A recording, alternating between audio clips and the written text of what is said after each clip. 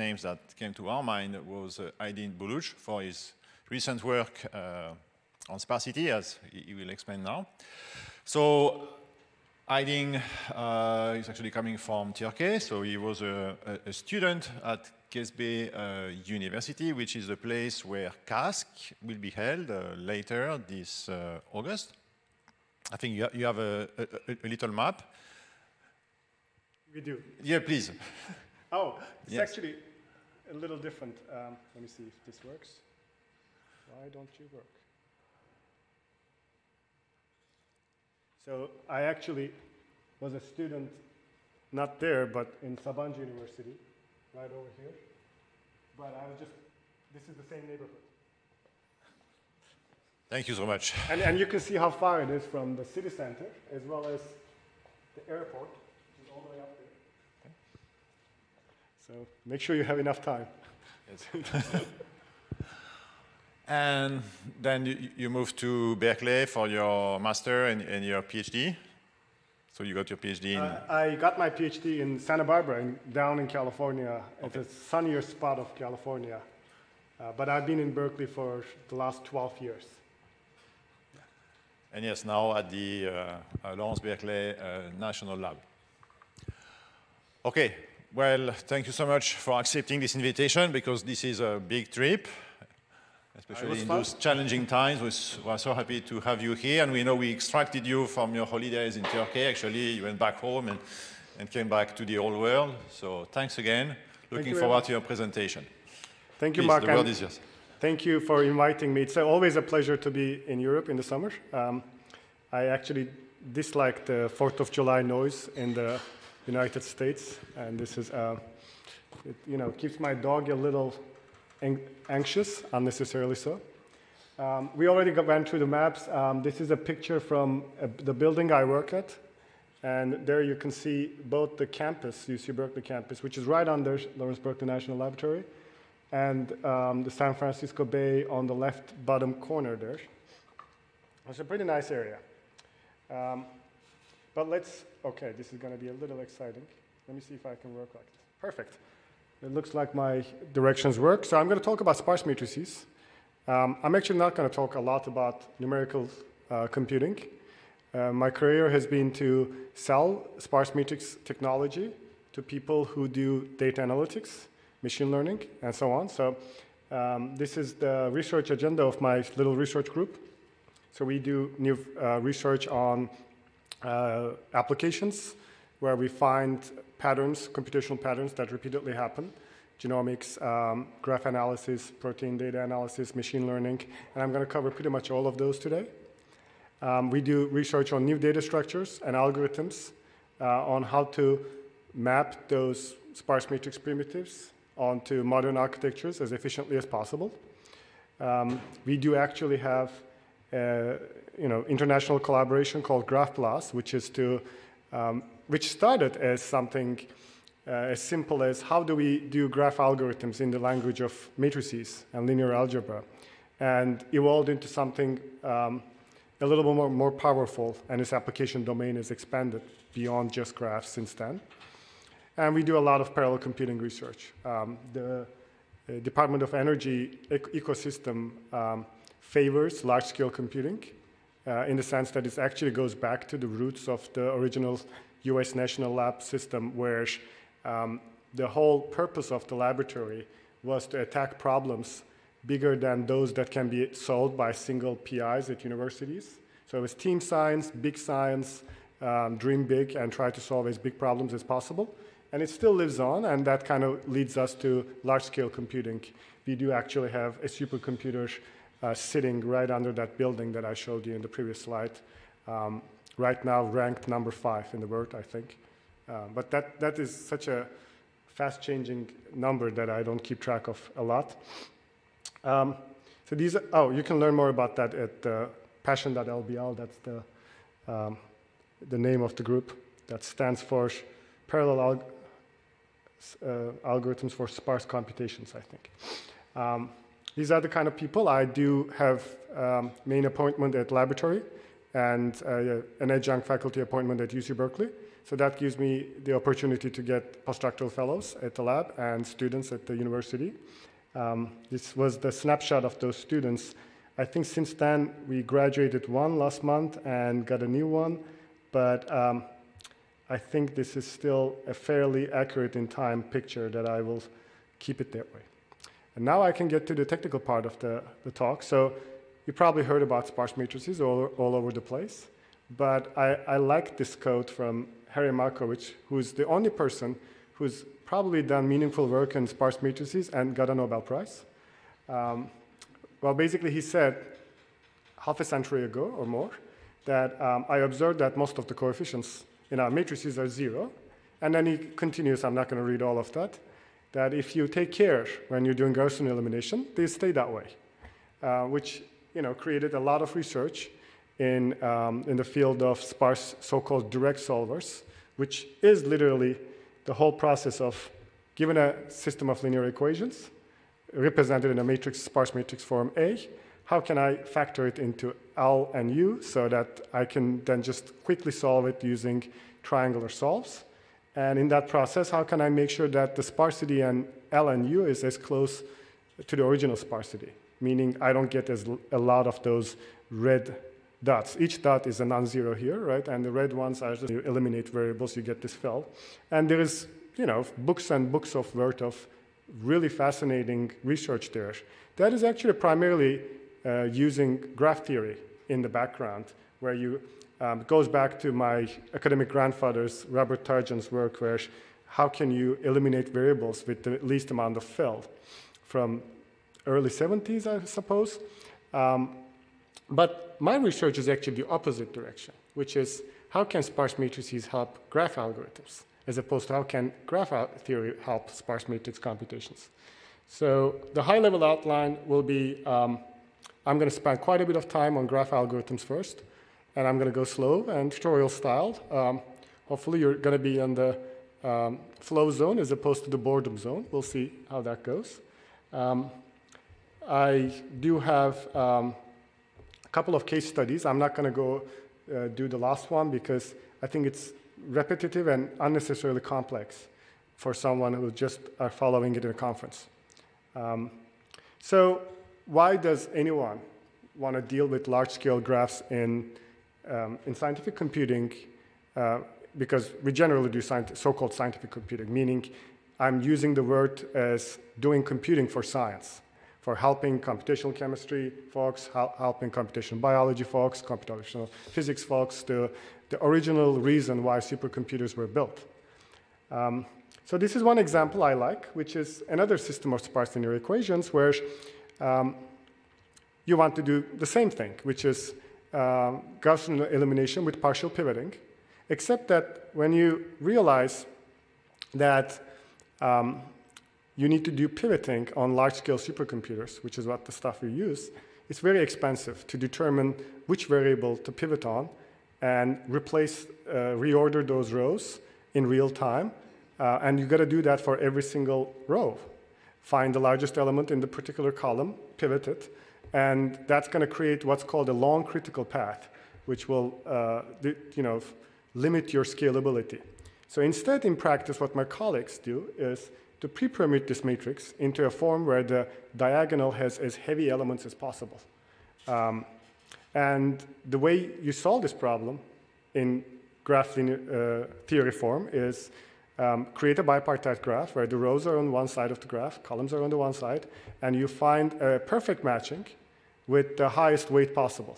And that way, you'll get the diagonal with the highest weight possible. And there's quite a lot of cool research on this as well. So imagine that your problem was large scale. And of course, the graph problem you have to solve here is large scale. I mean, in fact, we actually attacked this problem because this has been a bottleneck for a long time. Even though all the solvers have advanced to a state where it was running on tens of thousands of processors, this process of finding the heavyweight matching was run sequentially using a code written by Ian Duff's group in UK, however many decades ago. And of course, it was creating significant bottlenecks if it was running at all. If the problem was large enough, it wasn't. And we had a nice algorithm. I'm not actually have a reference here that got published 2 years ago, I think, at SciAm, Journal of Scientific Computing.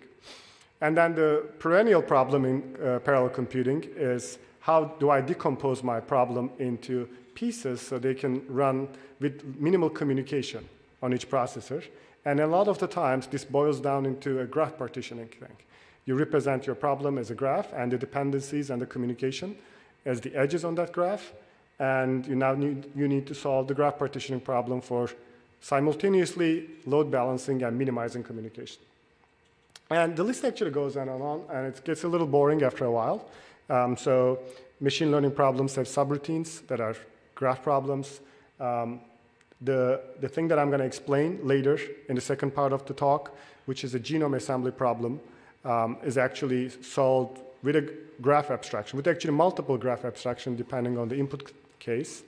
You can do analysis of your brain in regions of interest or higher resolution pieces with graphs. So the motivations are plentiful.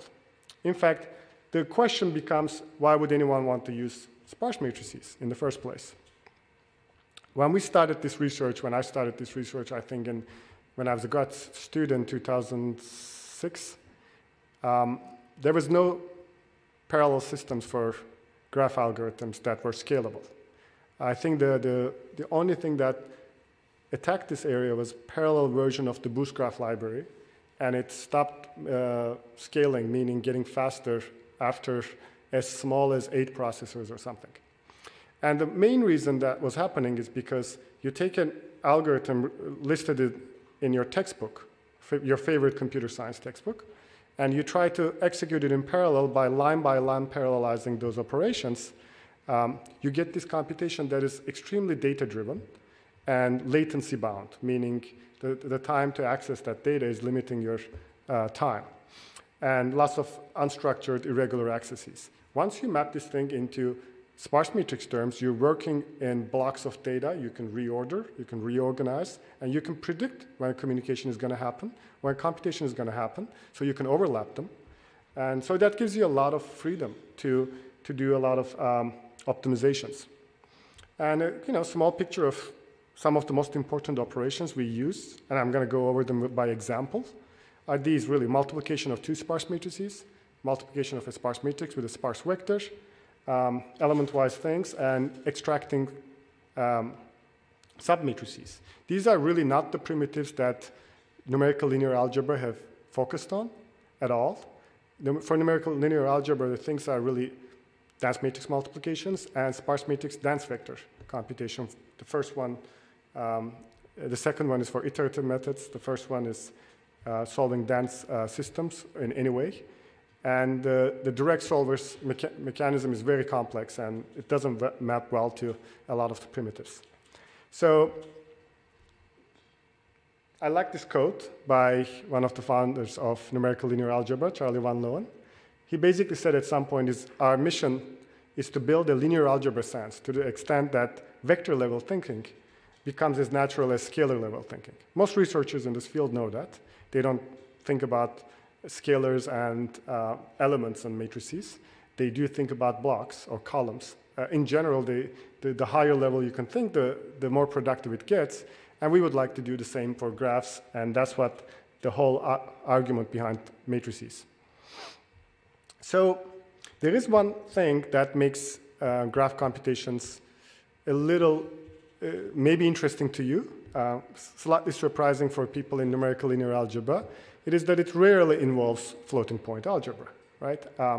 It involves operations on integers or Booleans, or in fact pairs of integers that one of the elements will say the ID of the vertex, the other one will say the degree of the vertex, and the algorithm will utilize this information to make decisions. And so the abstraction we have for this is actually a semi-ring, which is a ring without inverses. And different graph algorithms use different kinds of semi-rings. Now, I'm going to use the word graph plus semi-ring sometimes so that the mathematicians doesn't attack me.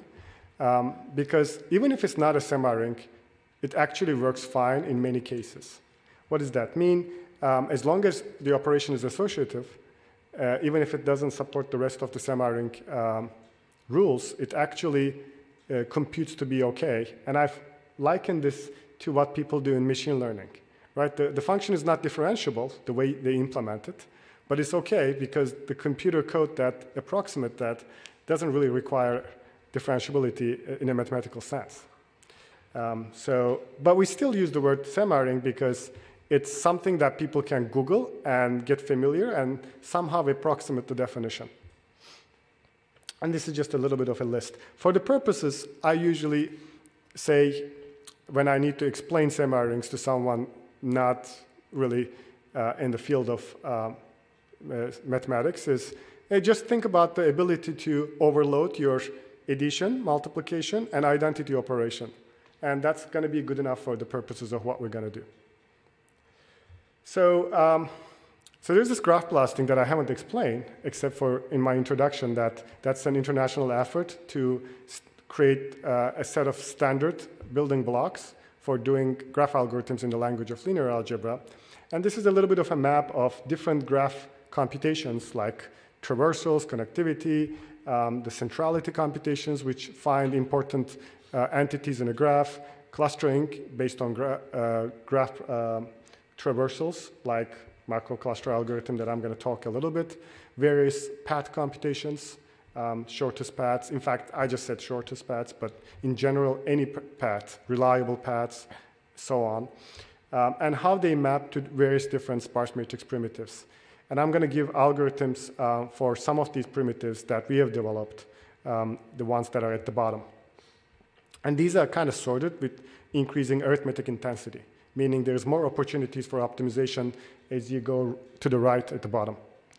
There's not much you can do, for example, when all you have is a sparse matrix and a single sparse vector, but you can do a lot more magic using high-performance computing tricks when your right-hand side is a dense matrix, for example.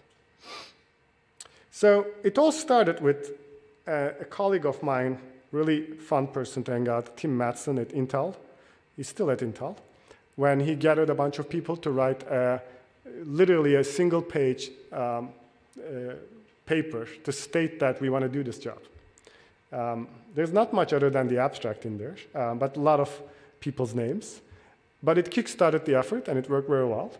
And when I look back at it, I see that we could have done this work in 5 times faster speed if we had a smaller group of people, but it wouldn't have any impact.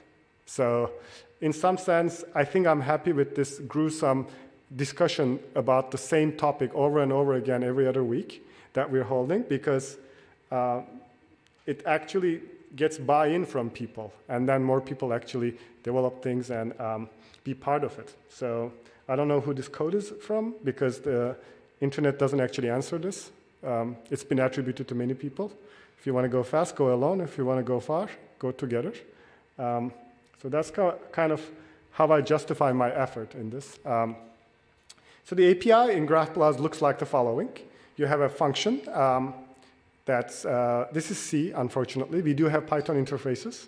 It's going to make your life easier. We didn't want to start with C++ because people started arguing a lot about how much templates you want to use, how much generics they want to use. You know this business. In C, there's usually one way to do it, right? In C++, there's 25, and increasing. So there is an output matrix. What is interesting from a perspective of someone who does numerical computation here is that there is a semi-ring, which is the thing that I explained. We formalize it in the language. There's an addition, there's a multiplication, there's certain rules it needs to follow. There's an identity, additive identity. And there is a mask, which is one of my favorite objects there, which tells you that some parts of the output might be irrelevant, and the algorithm doesn't need to compute them. And it gets very powerful. And I'm going to talk about that a little later. Then quite a bit of other things that tells you whether the mask needs to be a yes mask or a no mask, meaning does it tell you what parts of it needs to be computed, or does it tell you what parts of it shouldn't be computed? instead of explicitly complementing it, this is much more efficient. Everything here is designed for efficiency in a C++ sense, meaning don't create overhead. So I'm going to start with the first pattern, which is sparse matrix times sparse vectors. And again, the signature looks like this. There is an output vector. There is a mask, which is the parent's one. It's going to become apparent why it is the mask. And I'm going to go over this one by one so there's no confusion. Here's how you do breadth first search in the language of matrices. You have this, what I used to think is a famous 7-vertex graph, because this happens in a book titled Graph Algorithms in the Language of Linear Algebra by Jeremy Kapner and John Gilbert. And apparently it goes another 25 years back. And that's the adjacency matrix that represents this graph in sparse format. I usually use the transpose because I like to represent my vectors in column format, but you can just use the rows as well. Then you would be using the original graph. So let's say I start breadth first search with vertex 1. All I have to do in the language of matrices is I multiply the A transpose with this X vector with a single entry, because that's my starting point. Once I do one multiplication, I find one-hop neighbors of breadth first search. Well, that's good. I also mark them with where they come from. So the way this addition and multiplication works is multiplication just propagates the value of the vector. So it returns the second operand. And the addition, at the moment is not used, will choose the minimum to create a deterministic execution, which is not necessary for a breadth first search. It's going to be correct even if it's not deterministic. But I like to be able to verify my result sometimes. So this is not necessarily a semaric, but it is good for our purposes. So that's a good example. And then I'll keep doing this thing.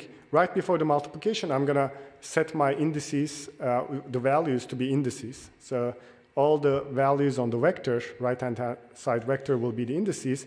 When I do it again, so I can use a couple of things now. One thing I use is that there are 2 different ways to reach vertex 7. I can reach vertex 7 from 2, and I can reach vertex 7 from 4. And you can see that from the last row, right? And the fact that the addition is using minimum means the 2 will be propagated. And all that information is just something that's required in many algorithms that do breadth first search, which is marking the parents. Where did I come from? So, and I keep track of that where did I come from information in this vector called parents on the left bottom side of the figure.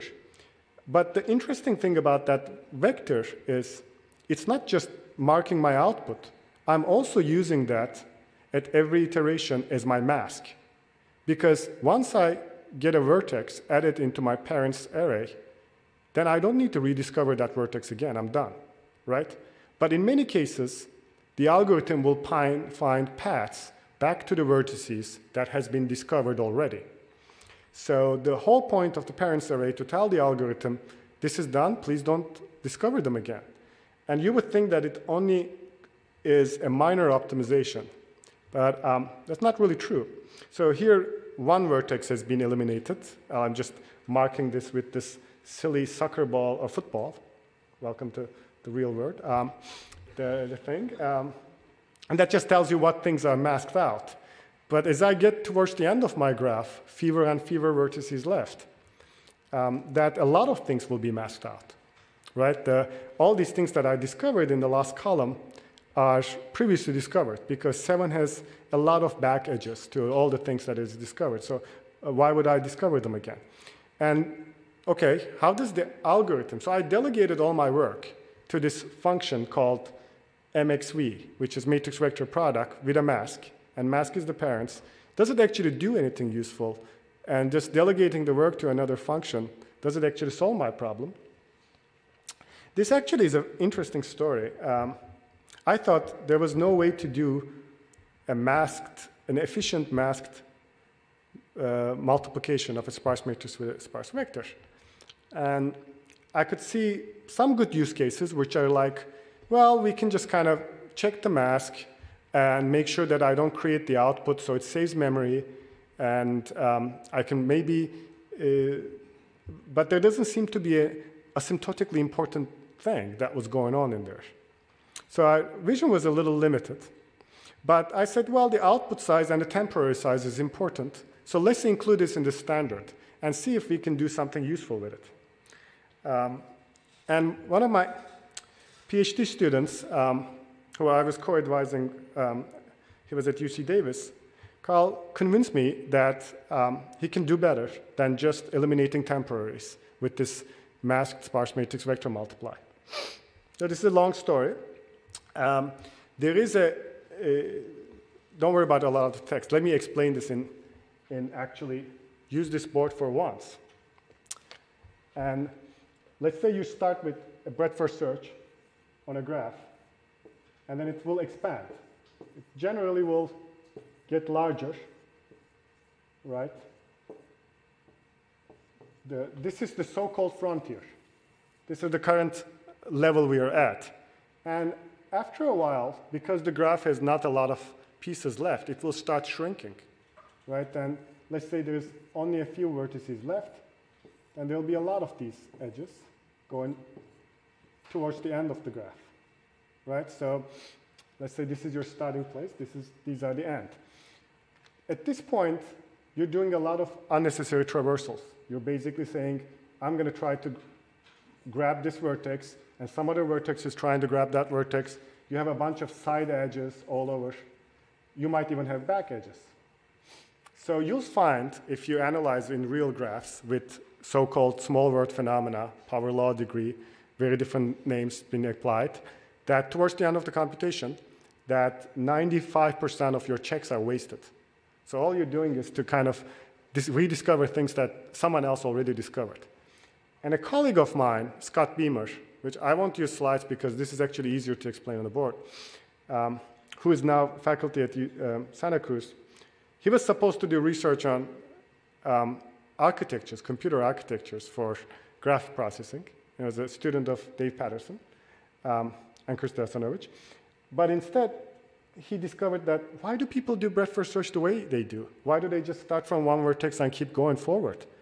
And the way he drew it was like, he called it top-down.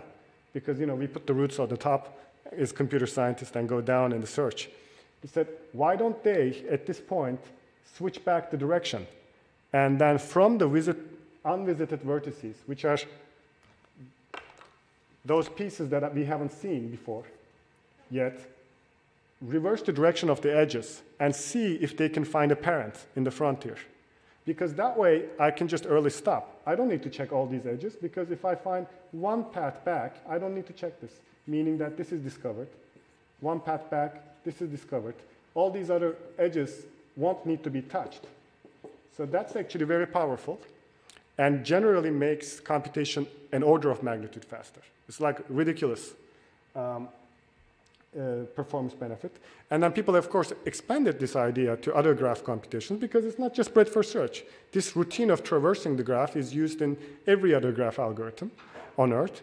So the general name for it is push-pull sometimes. Some people call it direction optimization. But the motivation of this came from looking at the graph and thinking about it. Instead, you would discover the same algorithm if we had this primitive called sparse matrix vector multiply with a mask. Because this is almost the same kind of picture that I drew on the board. I think it's more confusing, that's why I drew it. That when you're given a mask that is so sparse, meaning only few entries on the output are allowed, then the right thing for the operation to do is to, instead of multiplying, let me actually show it with the matrix for you, okay? When the mask is so sparse that says there is few entries on the output that are allowed, the right thing to do is what's on the left. So you would, let me see if my mouse is actually showing. No, it's not, okay. In which case, maybe this will show. Okay. So if there are so few entries, instead of going over the sparse matrix and then figuring out what entries are allowed, I would just say, hey, can any of these rows create me an output? So I won't touch any other row that's over there. and imagine this mask was, only 25% full, then I would be touching that small piece. And not only that, as soon as I find one non-zero in the output, let's say I'm going over this row, and I find one little non-zero, I don't need to see the rest of the row, because I found one parent, so I don't need any other parent for this algorithm to be correct. So these are like the early stop and switching the directions from row-based to column-based algorithm without knowing what it's doing, like without understanding a graph concept, without understanding semantics. The library writer would write and discover the pull-push optimization purely from the input. They would say, okay, the fast way to compute this thing is to do this. I don't understand graphs. I only know about a function that I need to write that has sparse matrices in it. So I found it really an interestingly good property. And people have exploited this thing. Actually, we wrote this as a paper quickly, and people in the compiler community that write compilers for graph processing and other things, and machine learning as well. These are Saman Amarasing's group at MIT. They use this observation to write their compilers and transform the code. So I talked to you about breadth-first search, but in the end, when you implement it in GraphPlus, there's this lots of boilerplate because of C. You have to declare variables and then initialize them and so on. That doesn't exist in Pythons and any other language. The real code is just 2 lines. There is a loop while there is some variable left to process. It just does this matrix vector multiply that I talked to you about with the masked and of parents, input sparse matrix as the adjacency matrix, input vector as the previous frontier, and just applies, the GRB apply just sets the output to the parents array that I described. The variable names are, again, C-like, so don't worry about it. But it executes. At least it's the code that runs. Now I'm going to talk about one more example that shows this, and it's one of my favorite examples to talk about randomized algorithms in graphs. You might have heard about this. So a fundamental problem in graphs is to compute an independent set. An independent set is just a set of vertices in a graph that are not neighbors of each other. This is used a lot when choosing vertices for aggregation in multi-level algorithms, can be used for parallelism because you can execute things on vertices that are not neighbors of each other, and so on. And a maximal independent set is just simply an independent set that cannot be increased by adding another vertex. It's not maximum in the sense that there might be a larger independent set. It's like a local minimum, local maximum you got stuck on. But it's usually much more useful because the other one is NP-complete and this one is fairly easy to compute. The simple algorithm to do that is just go over all the vertices, and we'll do this in fairly quick time. So is that the randomized algorithm? The problem with the parallelization of the greedy algorithm that just goes over all the vertices is it's sequential in nature. And how can you compute this thing fast? Almost linear time, not quite. It's a very simple randomized algorithm. Every vertex tosses a random number, whatever range, 0 to 1, and then they look at their neighbors. And if they're smaller than their neighbors, they consider themselves as the part of the independent set. Okay? And so what does it take? Let's toss some numbers. And everybody looks at their neighbors, and 1 and 5 will discover that they're part of the independent set. And they will put themselves in the independent set. They will take out themselves as well as their neighbors out of consideration, because their neighbors cannot be anymore in any independent set either. Right? So what's left is the C, which is the remaining candidate set, 6 and 8. And 6 and 8 will play this game again in the next iteration of tossing numbers and looking at each other. And then, of course, eventually there'll be nothing left, and that's your maximal independent set. This will very high probability and in logarithmic steps in the worst case. And so it's almost good as linear time work. It's not quite linear time, but pretty close. And generally, that's what people run. This is attributed to, well, not attributed to, this is Michael Luby's algorithm, who went on to have a distinguished career in other areas like error correcting codes and so on. But if you write this in GraphBLAS, again, what are we doing here? All we're doing is we're looking at our neighbor's information and gathering that information, right? And that's how we decide whether we're going to be part of the independent set. This whole gathering your neighbors thing is, again, sparse matrix times vector. The vector is every vertex's random number, and gathering part is just multiplication. So the same thing happens. Initially, the vector will be dense, because everybody will be in the candidate set. But after the initial iteration, the vector will be sparse, because people will take themselves out of the candidate set. So you'll just see that in a loop, there's multiple sparse matrix vector multiplies, almost always with the sparse vectors. One just gathers people's random numbers. The second one just broadcasts people to delete themselves. Hey, you're done, kind of thing. And this, again, in GraphBLAS is actually easily represented. Again, apologies for the boilerplates in C. So that was pattern 1. Pattern 2 is pretty easy too, because all it is doing is generalizing the sparse vector case to multiple vector case, where it becomes sparse matrix. And if you have an algorithm that traverses the graph from multiple starting vertices, then the sparse matrix, sparse vector, will become sparse matrix, sparse matrix. And where does this happen? Well, it happens in betweenness centrality, for example. It happens in macro clustering that I'm going to talk about later. And any other algorithm that tolerate simultaneous operations, like simultaneous breadth-first search. And the picture there is really the same picture, except there's multiple columns. So I don't need to give too much generalization. That's why I'm not going to go over the betweenness centrality example. But it has more parallelism. And usually, if your algorithm tolerates simultaneous searches, it's much better to execute it that way.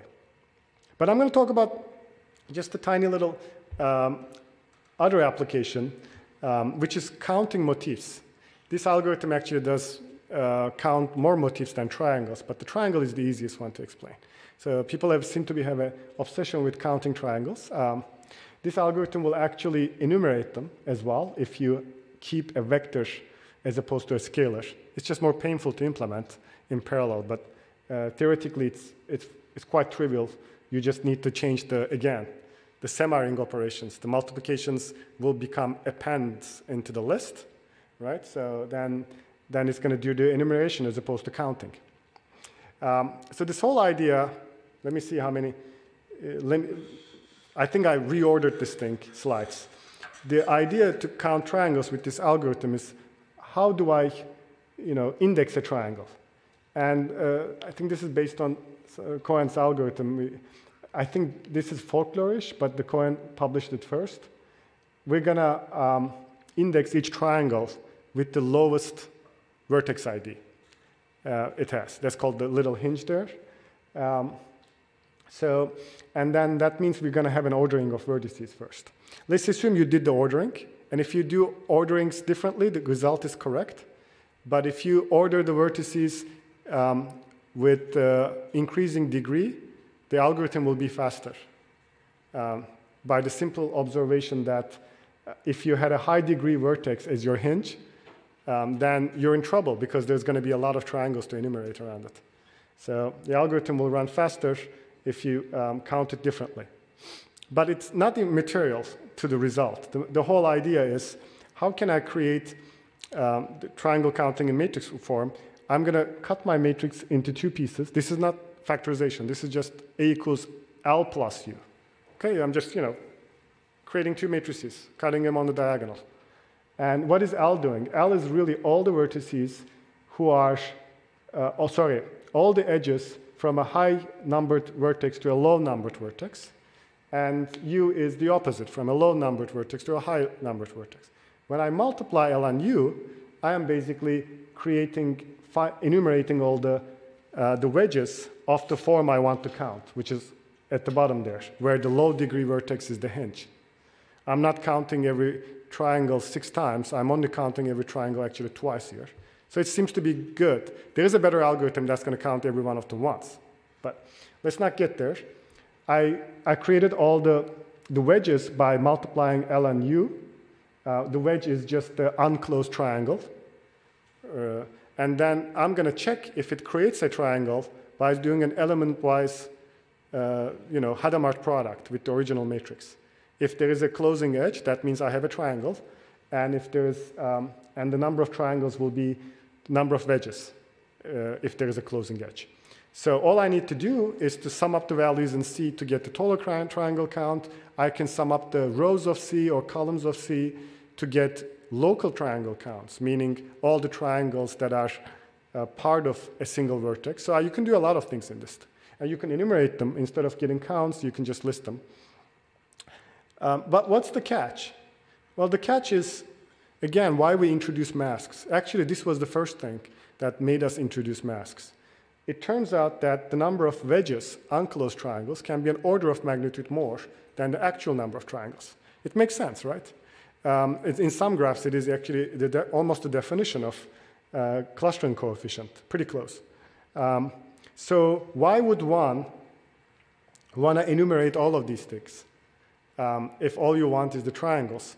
And that brings you the whole idea of the mask. So instead of executing these things in line by line and creating B that is 10 times larger than the output, you're just going to pass A, the original matrix, adjacency matrix, as your mask, and tell the system, please don't compute any wedges if there is no closing edge.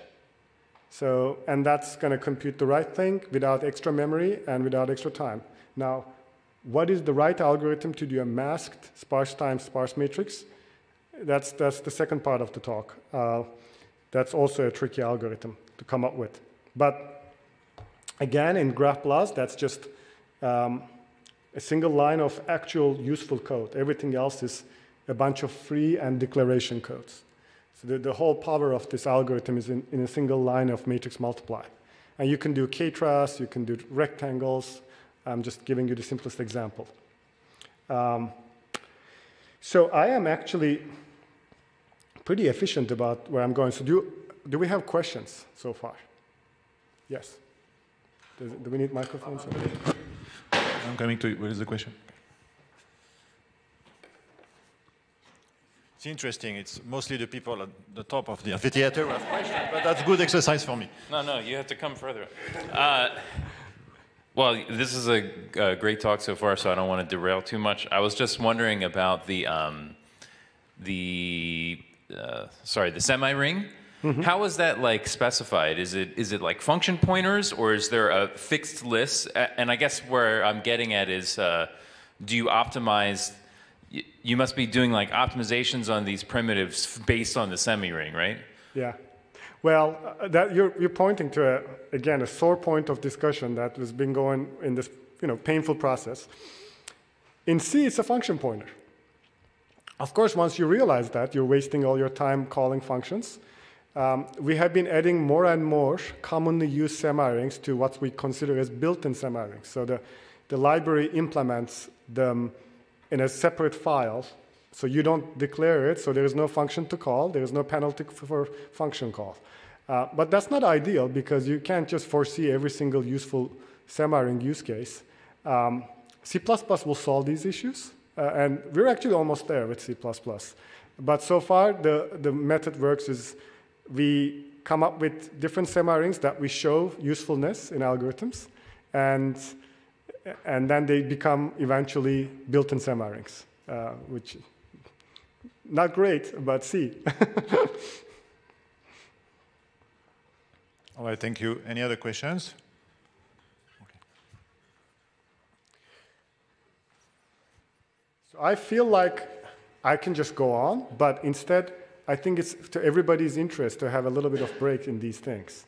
So I said this is not a bad time to have a break, but if you think it's too early, I can talk about biology first and then take a break too. What do you think? Please, I think you can continue. I'll make. No, I think you can move to the first application. Okay, let's go on to another application. Actually, graphs was one. So let's postpone this break to after the biology. Yeah. Yes. Then we have a bio break. Yeah, bio break and whatever you want to do. So this might actually take longer because this is actual science. It's kind of a joke that one of my colleagues, now a professor at UIUC, said when he was a grad student, he was like going to present his poster, and on the top there was the motivational part, and the bottom is the computer science part. He of course was proud of, and he just basically, was bored of repeating the same thing over again. Towards the end of the poster session, said, well, this top part is that's science. Let's not worry about it. Let's just talk about how I compute this thing. But science is fun because you can tell it to your grandma and it makes sense a little bit. And no offense to some people's grandmas are professors and smarter than everybody around. So I'm just talking about mine. No offense. So genome assembly. Let's talk about how people actually assemble genomes. When your genome is sequenced from a sequencer, you get pieces of DNA that are significantly shorter than your genome, because that's just how the technology is.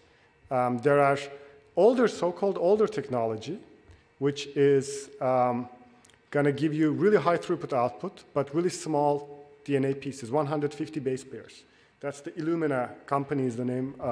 Illumina will give you really cheap reads that are significantly shorter than what you can make good sense of for at least complex genomes. There's newer technologies which is actually what I'm going to talk about, that give you significantly longer reads. Let's say 20,000 base pairs. Again, your genome is more than 3 billion base pairs, so you can put this in perspective still how small and how fragmented this output is. But if I told the biologists that they would get 20,000 base pairs a decade ago, they would be like, wow, this is amazing. They call these long reads. So the process of building, there's many algorithms, of course. It seems like the most popular way of building the genome is to create something called an overlap graph. An overlap graph first creates all non-trivial overlaps between so-called reads. These DNA sequences coming from the assembler are called reads for historical reasons. And you have to essentially compare all-to-all of all of these. But I'm going to tell you how you can avoid the all-to-all. But they know it. It's not that I discovered this thing. But in the process of explaining why sparse matrices can be used, I'll also tell you that. And once you have these overlaps, then there'll be a lot of redundant edges, because the genome is usually sequenced at a coverage that's larger than 2, 3, right? You try to cover the genome by a factor of 10 to 20, depending on the quality. In the old days, they used to cover it 70 times because of the short reads. Nowadays, you can get away with 20, 10. And if you're wondering why this is the case, think of I didn't include the analogy piece. The analogy is you're solving a puzzle, right? You're given a puzzle, and except there's a couple of issues with the puzzle. You don't have the picture that's on the back of the puzzle. The puzzle is very hard with all the repetitions, and the same piece goes everywhere else. So it's not a solvable puzzle for all practical purposes, except that you're given 10 copies of the same puzzle cut in different places. So this way you can just kind of go to the second puzzle and say, oh yeah, this must be there. Or the other analogy is book analogy. You're given the Moby Dick book shredded into pieces, except you don't know how these things come together, and you don't know English, actually. Because right now we have the context. It makes sense to put things together if they seem to form a sentence. But in DNA, what do you say? Like G's should come more often than A? Yes, there is some statistics there, but nobody uses it for assembly. So you need multiple copies of the book shredded in different parts so you can overlap them and get some coverage. And then you eliminate the redundant edges. We call it the transitive reduction. And then finally, you can generate things called contigs, which are unambiguous DNA sequences that are ideally, significantly longer than your input size. And from then on, you're almost done. You just do a couple of scaffolding I'm not going to talk about. So that's the whole pipeline. There's polishing steps and so on. That's a little bit too involved. So we had this overlapper, because the overlapping step of finding overlaps between reads were the most computationally demanding part. And it still is. And this is kind of based on something called a k-mer. Everybody's assembler is based on k-mers. K-mers are just nucleotides of length k, usually consecutive. Sometimes there's gapped k-mers and so on. And that becomes your #1 feature when you're assembling things. And it comes from Greek, I think. Meros is peace, like k-mer. I don't know Greek, but that's what I've been told. So I'm going to show you how actually this works in sparse matrices. Very simple picture. Let's say you have this matrix where the rows are the reads, your input, and you found all the k-mers you're interested in. You can choose your k-mers any way you like. You can say, I'm going to keep all the k-mers in the input. You can say, I'm going to subsample the k-mers based on some sophisticated scheme. Or you can do what we do, which is I'm going to choose my k-mers based on some unsophisticated scheme. Doesn't matter. You have k-mers. These are your features. And if you multiplied this matrix on the left, A, which is k-mers by reads, with itself, its transpose, sorry, what you will get is a reads by reads matrix, naturally, which will say there is a non-zero whenever that read shares a k-mer with the other read. If they share the same k-mer, they will have a non-zero. If they don't, they won't. Now, why is this important? If I choose my k-size appropriately, I can statistically show that if two reads do not share a k-mer, their chances of overlapping is close to 0. Right? That's just basic probability. You can run these things. And that's what we do to choose the length of the k. So once I know that, then I will only go over the non-zeros of the output and compare them. So I won't do an all-to-all comparison anymore. I'm only going to compare reads that share k-mers, because otherwise there's chances of overlapping is statistically 0. And that's just really every assembler does this.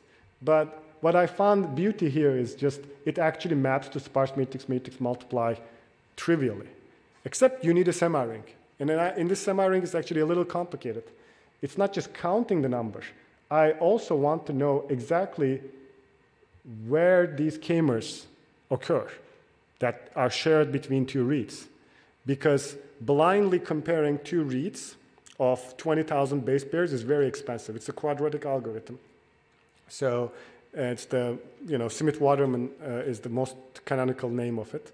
So you don't want to be doing quadratic time thing on 20,000 inputs for many, many pieces. Instead, if I know exactly where the k-mer occurs that are shared, I can do a so-called an extend, seed and extend around that area, and then quickly test whether this alignment is correct or not. So I need to keep track of the location of the read. For that, I'm just basically going to abuse the semi-ring thing, and it's going to propagate me the information of the locations on the reads. So all I'm doing is just overloading multiplication and addition once again. And that works fine.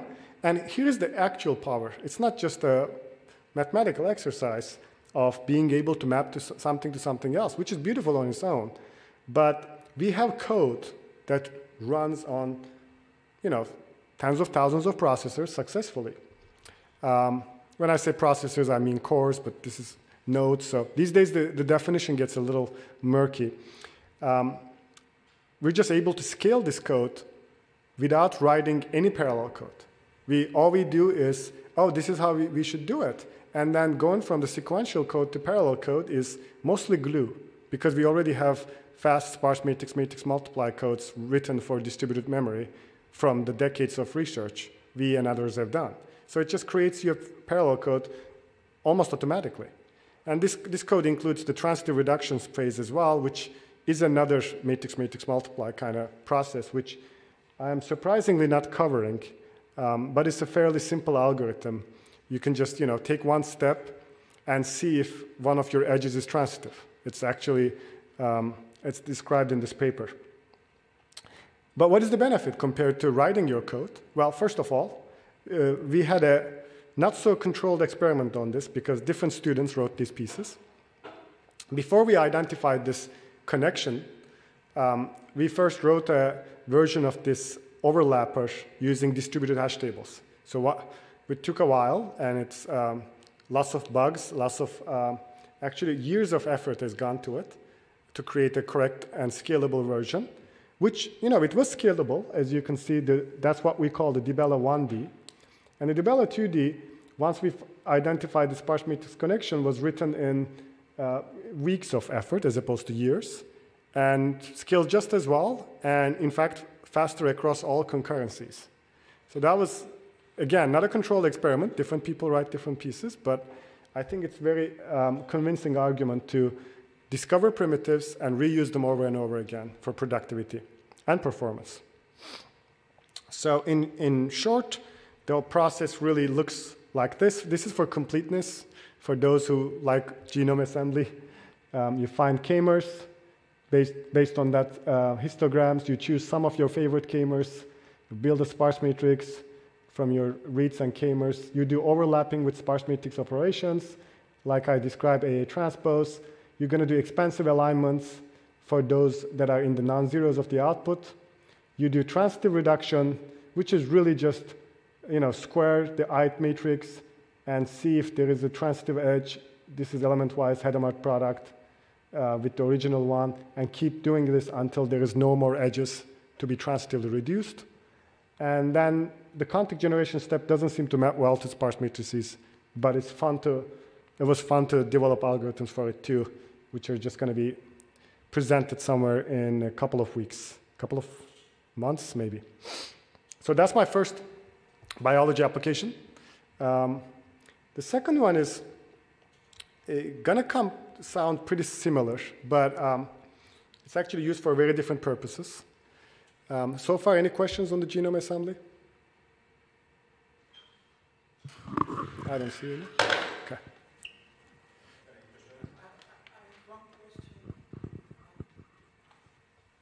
This is again on this software engineering thing, because you say we have lots of parallel code that already exists, but now if you want to change the multiplication, for instance, or things like that, what are you going to do? Can you reuse that code? Oh yeah, or? That's the beauty, right? I mean, that is not, you just change the function you're passing.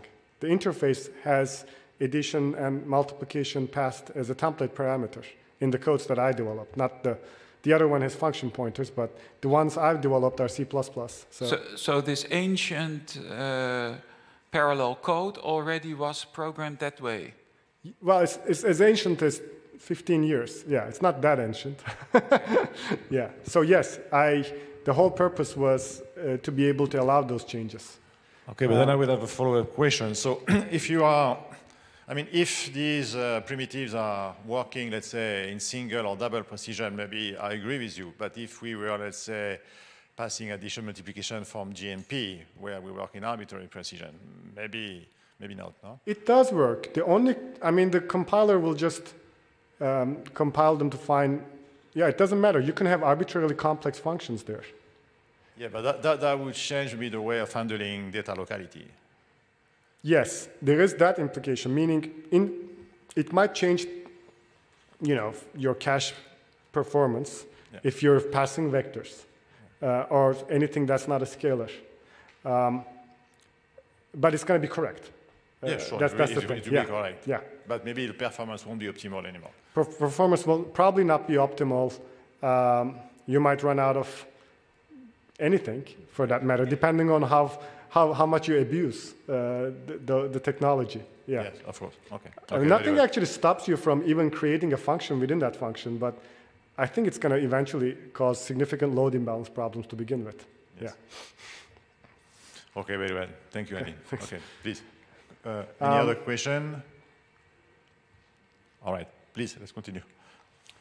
Thank you for your patience in staying with me. So this is a problem that came from, again, our genomics colleagues. And it's a very real problem. It's protein families. So these are families of proteins are defined as, a group of proteins that are homologous. Now, that's that's another buzzword, right? They evolved from a same ancestor. So our body has hemoglobin that carries blood, that carries oxygen, right in our blood to the cells. And it turns out every useful living organism has something like that, right? The soybean has an homologue that carries oxygen to its blood. But if you looked at the sequences, you would be hard-pressed to believe that, because it evolved so much that its sequence similarity is, to our hemoglobin, is like 25%. It's pretty low. But why are we trying to find these things? Okay, there's a lot of good use cases. First, defining the family allows people to discover what a newly discovered organism is doing. Like, it probably became very popular with the pandemic time. People have been doing those things. But I think for my colleagues, what was really interesting is finding families of proteins that doesn't exist in the database. That would mean that they discovered potentially a new organism with a functionality they didn't know it existed. So now they can be used for a lot of things in applications in biotechnology that I don't know about. But the simple thing you can think of it is, if something breaks down sugar in plants much, much faster, then you can use it for biofuels. Just one example. So they care about finding these things. And you can discover homology from the sequence or the structure. Ideally, these are, of course, neither one of them is perfect. Structure is scarce. It's expensive to do X-ray crystallography on proteins and look at their structures. So there's, I would say, less than 1% of the world's proteins are, imaged that way. Getting sequence is much cheaper. So almost every protein people get their hands on has some sort of sequence. It's not directly sequenced from the protein. They just find the genes on the genome and then translate into protein, which is a trivial mechanism. So we have lots of sequence. And the process to find this turns out you first, again, like an all-to-all, compare all of them, like in the genome assembly, and put an edge if they seem to be somewhat related. And then you run a graph-based clustering algorithm. In this case, I'm using the word SIP-MCL, but it's a Markov cluster algorithms, different implementation our group has done. And I'm just using the words PASTIS and HIP-MCL because these are what we developed, but there's a million different codes that do these different steps. Because they're, the backbone of a lot of work that's been done in here. And the new tool gets built every 2 years, and it's a pretty important area. So we call the first step is really the construction of this thing, similarity network construction. And let's see how it can be done. This is very similar to the Bella work I described for genome assembly, except that there is this reality here that the signal in genome assembly was I'm finding identical portions because I'm sequencing the same genome, and if two reads were overlapping, that means that overlapping section needs to be identical up to the sequencing errors. So it's a much stronger signal that I was trying to detect.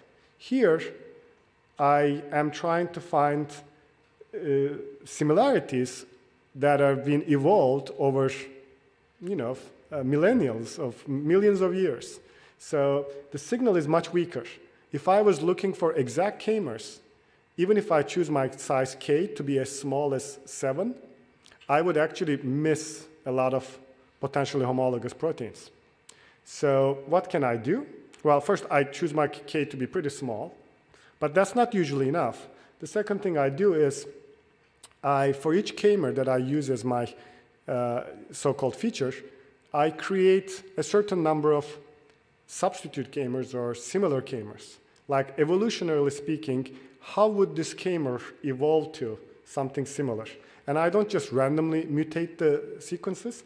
I use what biologists have painstakingly created these matrices based on their observations of evolution on protein sequences. So all this is saying is these are inversely correlated to the probability of a letter an amino acid residue changing to another one. So if it's really high, like 4, -4, it means there is a huge penalty from going W to N. But if it's like 0 or 1 or 2, that means it's very common. K often became R, and that's okay. That kind of stuff. These are like penalty costs. And you can use this matrix to create similar proteins. It's a nice algorithm that we wrote. But that's not the interesting part. Once you create that, you can encode that information into an extra matrix, what we call S. This S maps all the k-mers that we found in our input, K is 3 in this example, to their substitute k-mers. And the non-zeros, which are like just squares here, they will constitute the actual cost. So you can use that in your multiplication to set some sort of filter. If it's higher than a threshold, return them, otherwise don't. And with this extra matrix, I can just convert my AA transpose operation that I had for genome assembly to ASA transpose, and we'll find for each protein sequence not only the other sequences that share an exact k-mer, but also share a substitute k-mer. And of course, for that, I need to write a different semi-ring, which we did. That's nice. And it was scaling pretty good. This is old data from 2 years ago. And it was getting faster with the number of nodes. Again, all we did was reuse code. We did write new code to generate the substitute k-mers, the set for each AAA. We had to figure out which are the substitutes. Of course, we wrote code for that and new algorithms. And we wrote some code to parse protein sequences. But the whole computation of here is really reusing code that I described before. And it turned out it wasn't actually bad, accuracy-wise. So this is precision recall, ROC curve, and different variants of pastis is somewhere over here, the red lines here. So it's almost Pareto optimal with the best codes out there. You could argue that last is better, but last is really, there's no parallel version. So it was not able to run large stuff. So here you want to be, to the right, up and right. High precision and high recall. So what did change since 2 years ago when this got published? We said, well, we optimized this code a lot, removed a lot of bottlenecks in terms of its memory consumption, in terms of its load balance, started taking advantage of the symmetry of the output, and that created more imbalance that we had to fix again. And then we said, well, these results are actually fairly interesting, that we're able to find similarities between proteins that people weren't able to do before. So why don't we submit this to this thing called the ACM Gordon Bell Prize? If you have heard about this, it's fine. If you haven't, people call it that's the biggest award we have in supercomputing, right? That's set up by the Gordon Bell, who's sponsored this. I don't know if he's still sponsoring it. It just basically shows a substantial improvement using supercomputing on a real impactful application. And I just learned this morning that we were chosen as a finalist, so that's why I'm putting this. Thank you. So we'll see if we were chosen. Every finalist, gets to present and become part of the proceedings, but you don't know if you're going to win it until November somehow. And that was the abstract. So we were able to run this thing on over 12,000 GPUs with almost 1/3 of a billion proteins. I have one little thing before the break, which is, well, I created this similarity graph, but I haven't gotten protein families, because what it turns out is the signal is so weak, I will only get edges sometimes. And you can believe that you're doing math by probability, that sometimes you will catch weak signals, sometimes you won't. And it's much easier to actually find distant ancestors by going 2 hops away. Meaning, my hemoglobin, it's really hard to get a signal to the soybean's hemoglobin. But I can get a signal to my ancestor, and my ancestor can get a signal to, its ancestor, and it can get a signal to the soybeans hemoglobin, right? So I'm not directly similar enough to catch that signal, but if I go through a couple of hops on the graph, I can catch that signal. So how do what does it make sense? I can just use a graph clustering algorithm to define the proteins, and that actually seems to be the state of the art in this business. People like the results in biology, and the Markov clustering algorithm, whose picture I showed at the bottom, which essentially just pushes probabilities to its neighbors. So it's like a random walk from every starting vertex kind of process until convergence, with process in the middle to make sure that the graph stays sparse, because if you just do random walk, the probability will be everywhere, and it's not going to be useful. But at every step, you can kind of prune the low probability edges and amplify the high probability edges, and repeatedly do that, it converges to the clusters. And you can extract those clusters by just doing connected components at the end.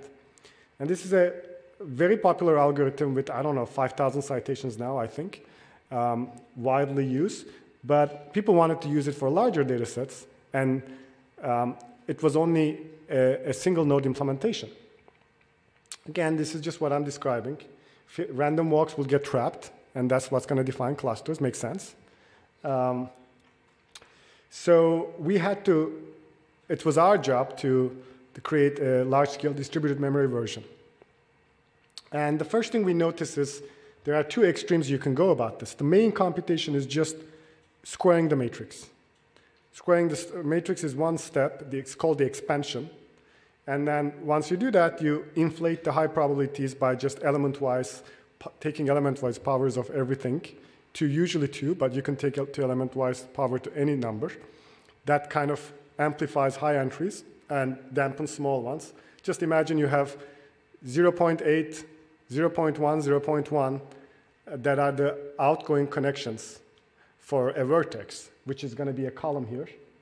And if I just, so right now the larger one is 8 times the smaller ones. But if I take squares of everything and renormalize, now the large one will be significantly larger than the other, no longer 8 times more, but whatever. You can do the math in that business, I think, 64 times more.